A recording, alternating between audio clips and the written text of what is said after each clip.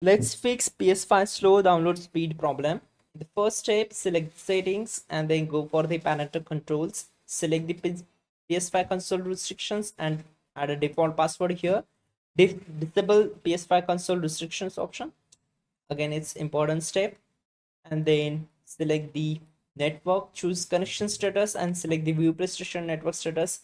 Make sure all the servers are up and running. If not, what we have to do, select the settings and go for the setup internet connection. I will show you the best method to increase your download speed. Simply press option button on your internet connections to select the advanced settings. Before this, select frequency and choose automatic for it. Then from here we need to choose DNS settings to manual, then select the primary DNS, add here 8.8.8.8 and to the secondary DNS add 8844.